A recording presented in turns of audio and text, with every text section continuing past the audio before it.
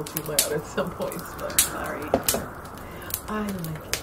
This is an update of my Victorian necklace. As you can see it on, I wanted to show you what it looks like on. Get my earrings out of the way. I love it. It came out nice. I like where it ends. The last bead doesn't get caught down and disappear down my cleavage.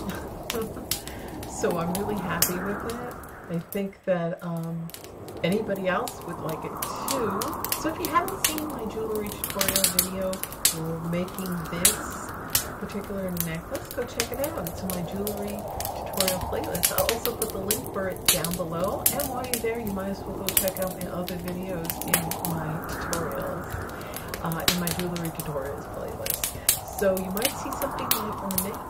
But I really like it. I just wanted to show you what it looked like on, because I just showed you from the neck down. And so I wanted you to see, you know, what it looks like when it's on. Now I can put my hair up and then have that Victorian necklace going, you know, get myself looking really Victorian and have my hair up in one of those ways they wear it and have this. I love it. I think I'm going to make another one, but I have to find a center. Maybe a red one or a green one. I don't know, but I know I got to make another one. So I need a lot of red beads I have to go get. But I'm very, very happy with this. And it took some time basically stringing the beads up, because you're not really using string, you're using wire, and you got to do ends and end and end, then you got to hook them all up to jump rings. So it can be a little time consuming, but you'll have to do all that prep first and then put it together. But I did it as I was doing it so I can show you on the jewelry tutorial.